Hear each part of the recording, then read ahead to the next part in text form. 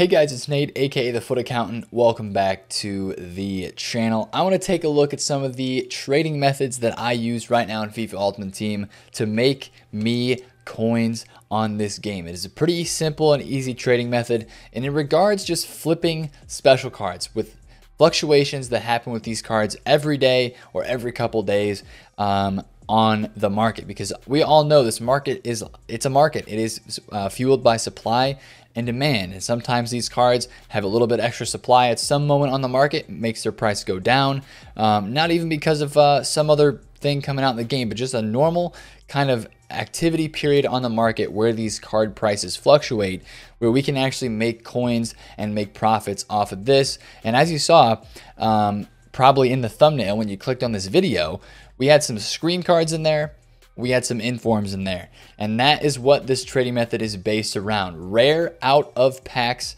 cards. So these cards are not in packs anymore. They can't be supplied anymore. They have a fixed supply on the market, but there's still demand for these cards because people like them in their teams, because they're cool, they're upgraded, they have dynamic images and stuff like that. That's why people pay for these cards, and they fluctuate a lot in the market because of that as well. Since they don't have any constant supply that's pushing their price into a certain place, or constant demand that is making their price stay in a certain place, these cards fluctuate up and down a lot, because at some moment you might have 10 people on the market that want to sell their Scream Dele Alli, and right now it shows 235,000 coins to this card, but they want him to sell and they can get their coins, right? So let's say one guy lists it up 233, doesn't get a sale.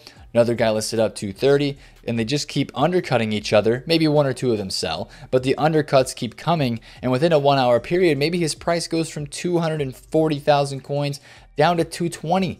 And maybe you can get a snipe under that at like 219, 218, 217, but you know that that card will sell at another hour at some point during the day, whether it's overnight or whether it's even at some other random point in the day, because you see his footbin graph say so.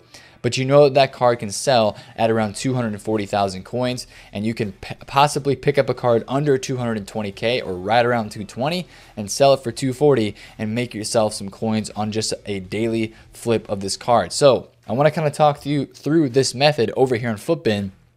And this is going to be huge for you guys to know what kind of cards to trade with and which ones are going to be the best to flip and to learn the prices of, and to watch those prices as they fluctuate on the market. So the Scream Dele Alli card is a center mid in the Prem. He could play center attack in mid, but he's like a perfect box-to-box center mid with his statistics. Pretty good statistics, pretty good card, and he links to a lot of people because he's English, he's from Tottenham. A lot of green links. Especially inside of Premier League teams.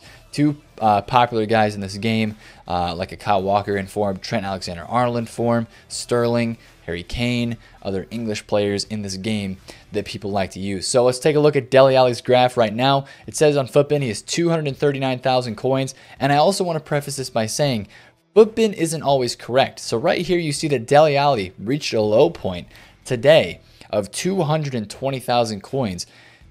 Footbin shows the average price over that hour. So Dele Alli could have actually been 215k on the market. Somebody could have listed one up for 215 and it shows 220, but there was actually one listed up at 215.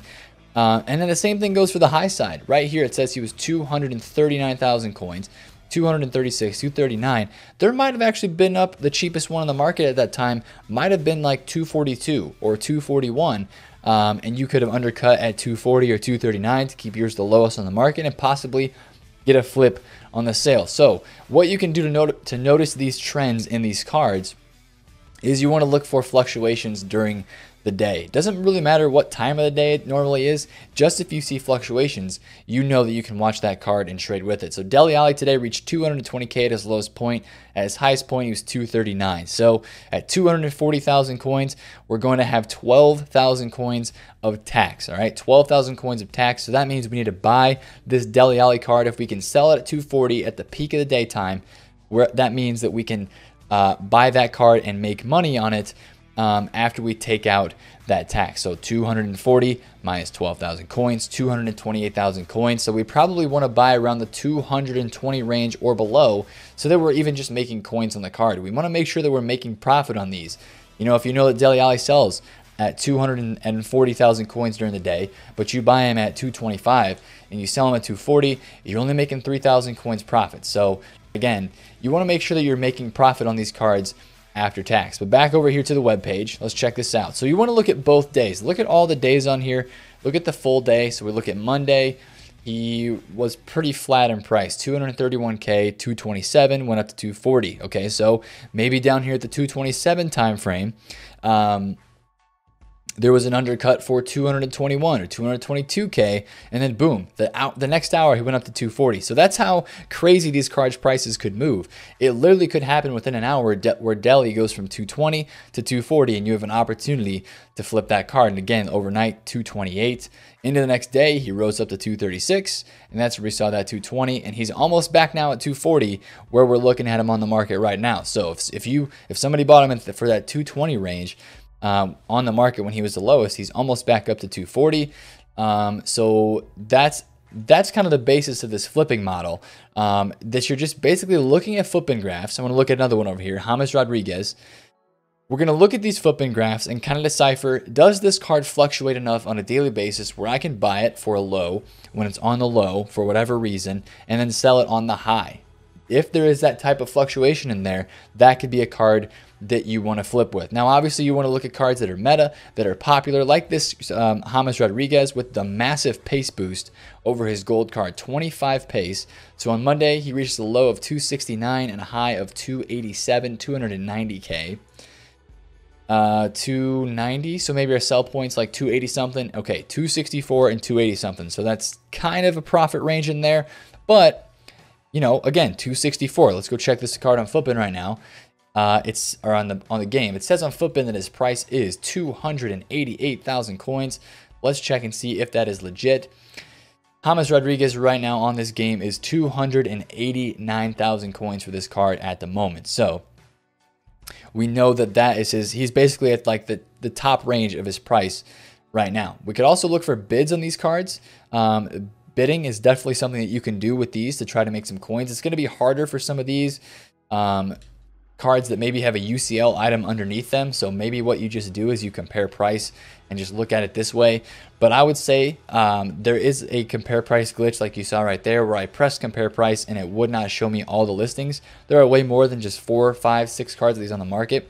So what I'm going to do is I'm going to add this one to my transfer targets, and when that card expires, when it's red, the transaction has ended, over here on my transfer targets, I would keep a list of all these cards that you're trying to watch, and then compare price with the square button over here. Because if you compare price on a card that is expired, that has the red X, it will show you all the listings of that card. Now, if you compare price again on a card that is still live on the market, like this James, you might not always see all the listings. Again, like right here, we only see the first page. So that's one thing to make a mental note of.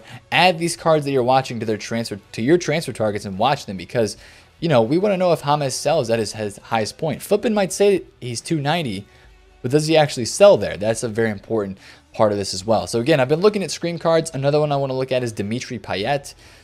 And you just kind of want to look at cards that are popular, that are meta, that people are going to actually use and try out in this game, because some cards are not of that nature. I know Payet is an inform, so I want to try to make sure I don't see that inform in these searches, which I do, unfortunately. So it looks like Payet is somewhere around the realm of 70,000 coins. 67,000 coins for this screen Payet. So let's go over here to Footbin and see what Payet looks like during the day. Payet during the day, 67 is a low, 67 is a low. His high is only 72, so there's not a lot of fluctuation with that card. 65 could be interesting, and 69. Go to the next day, 66 down to 65, 64. And almost back up to 70. So you see that this card might get into the mid to lower 60s, but it also has an opportunity to get up into the 70s or right over 70 as well. So like right now in the game, especially with a card like this where you have the inform that's kind of making it hard to search for this card, you might be able to get a sale on one of these Payets at a little bit of a higher price, just because it's harder to search that card. Like if we just clear it all and go search, Payet's got a lot of cards out here. So if you're looking in the market at like this, boom, there's one of the 65,000 coins as a base price. 70 is a buy it now. Somebody might scroll through these cards and be like, all right, the cheapest one that I saw right there was that's 70K. So boom, That's what we call a lazy buyer. Boom, 70,000 coins. They pay the price for that one because it was the cheapest that they could quickly find. But yeah, so the bidding on a card like this would be very good as well because it's going to get confused with the inform a lot and it's going to be hard to search. So if you can find some bids on one of these cards, that could be very beneficial as well. So maybe we scroll through here, look for some of the bids. Again, we have the glitch with the compare price, which we are not able to see all the card prices, which is unfortunate. Hopefully EA fixed that. So I'm going to add this one at 70K. Boom, it gets a 65.5 bid right there at the end. So I would not bid on that card to go up because I don't think I can sell it for over 70K, which is where I'd have to sell it to make profit. But that's how we could watch that card. It expires. We can compare price, look at his price, and look at some other ones. So yeah, that's kind of the gist of this flipping method. Now, obviously, when we're looking at these prices, we're looking at these out of packs cards because they are going to be influenced less by stuff that happens on the game. Now, obviously, if we have a card like, let's say, this Dele Alli card right here, which we've been talking about, and they list up another center attack in mid or center mid special card SBC player from the Prem, you see this dip right here, 220,000 coins. Right when this says yesterday, the day that I'm recording this, the Juan Mata flashback SBC came out on this day. So it looks like where he reaches his low point here, Dele Alli was at 220,000 coins, a bit lower than normal because of that Juan Mata SBC, which is another center attack in mid or center mid in the Prem, which possibly could have caused some panic selling on this card. So there are some fluctuations and there are stuff on the game that could impact these prices. So when you're flipping these cards, you could get hurt a little bit. I mean, you're always assuming risk when you're buying a card and trying to flip it on the market because some other promotion or some other card could come out that makes these card prices change. But that also could bring an opportunity to flip cards as well and buy them low in a panic sell and sell them after. So again, scream cards are great to do this with if they're very meta and overpowered and desired cards, because a guy like this Scream Firmino is one of the most sought after cards in the game. He goes from 730 to 760, maybe at his highest, yeah, 760 highs. So there's not a lot of fluctuation room in there as well for tax. But if you got him on a low 700s or maybe 710, 720, you could definitely sell at 750 or 760 and make some decent money on that card. And informs are good to do this with as well, especially informs that are valuable, that are good links, and that people like to use. And they're rare because they're, you know, like this Fabinho card, 86 rated. He's not going to get packed a ton, but he's 200K. A lot of people want to get him in their team. So you see he hits 190K today, and he bounces right back up. He's still about 200,000 coins, so that'd be like break even if you sold him there for tax. But if you see this guy go to 210K, then during the day, 204, 204. Looks like he doesn't go too much over 200, except for on the weekends. He was up 223 this last weekend. So if you see these cards fluctuate like some of the Scream cards we looked at, or some of these informs as well. Inform Coutinho could be another good one. Obviously today when I'm recording this, we got the Player of the Month Serge Gnabry as well. So that card is causing this one to go up as a green link investment, and this card being very rare. But yeah, you can normally see that he fluctuates a decent amount. 335 all the way up to 380. That's some big time money, especially on a very, very rare card like this. Team of the Week 1s would be very good to do this with as well. Somebody like Mertens, who's a very popular player in this game of FIFA, Ultimate Team, FIFA 20. He fits the meta. 570 you see here. Let's look at his fluctuations on the daily. What's he do? 535 all the way up to 564, 570 maybe. Yeah, so 570 looks like his peaks. During the day, 535, 525, 559. So again, we're going to have a little bit over 25,000 coins of tax, almost 30K tax if you sell at 570s. What is it, like 20? It's like 20 whatever thousand coins of tax. So let's just say 30K of tax. If you can sell them at 570, that means you're going to have to buy them for around the 520 range. So that's a very good card to flip. Again, these early on Team of the Weeks or Team of the Weeks that are rare, that don't have a lot of supply. Like this Team of the Week that we are currently having packs right now, Team of the Week 9, when I'm recording this, 9 Golan would be a very good card to flip. His informs are always very rare, but also sought after. Tellez would be a good flip, Robertson would be a good flip, and Pereira would probably be good flips as well. But definitely these three, even a Lewandowski, because just like memorize the prices of these cards in some Team of the Weeks, get to know their prices, watch them on the market, add them to your watch list and your transfer targets and watch and see what they do. So that James did not get bought at 287. 289 again is his cheapest, as we saw. Let's get back here to the 59th. Have there been any undercuts since we last saw? 289 still is the cheapest one on the market with a couple open bids. What about Dimitri Payet? Again, we saw him at like 67, and you can tell how rare these cards are, man. I'm getting to the 59th minute in only a few pages. Even this Payet card, 86 rated, one of the most packed cards from the Scream promo. And he's back here, very sellable, as a French center attacking mid, links to Ben Yedder. What's his cheapest one back here? What do we see? We see 70,000. Looks like 70,000 still might be his cheapest. 70,000. Saw a couple open bids there. 70,000 looks to be his cheapest. So maybe you try to find some open bids, add them to your transfer targets. And of course, again, like I see this James Rodriguez right here with the Hunter Chem style. Don't forget about the values of chem styles when you're trading with this method. If you get a snipe on a player, or let's say James Rodriguez comes up at 260K, you know that you can sell him right around like 280 high or 290 like he is right now, especially if you have a Hunter Chem style or a Shadow Chem style on a defender. That's going to make that card a lot more popular and a lot more people will be willing to pay the price for that card with the popular and the very meta and usable and expensive chem style added to it. So if you're buying a card on a snipe like that with the good chem style, that's a good way to look as well. Make sure that you compensate for those chem styles. Don't just go and list up a card and you say, oh shoot, that has a chem style, it could sell for more. So Muller right now is 202 as a CDM. It's not really a CDM card, but it's an interesting position change there.